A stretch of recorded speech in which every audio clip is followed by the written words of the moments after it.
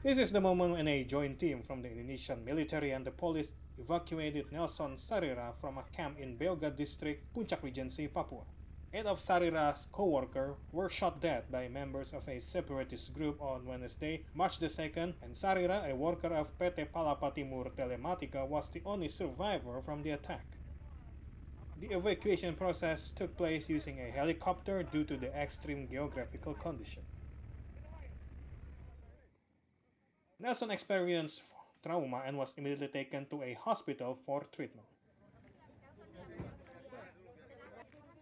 A joint team, including the Cartens Peace Operation, has been deployed to Beoga to evacuate the victims' bodies.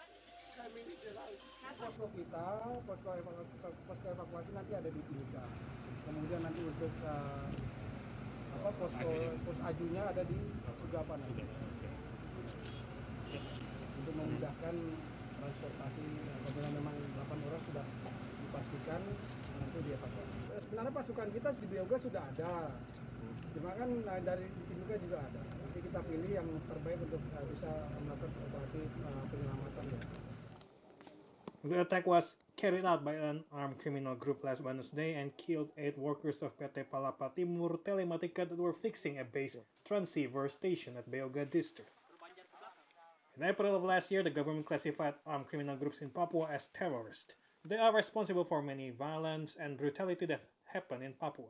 Many civilians were killed by these terrorists. See Today contributors reporting from Papua.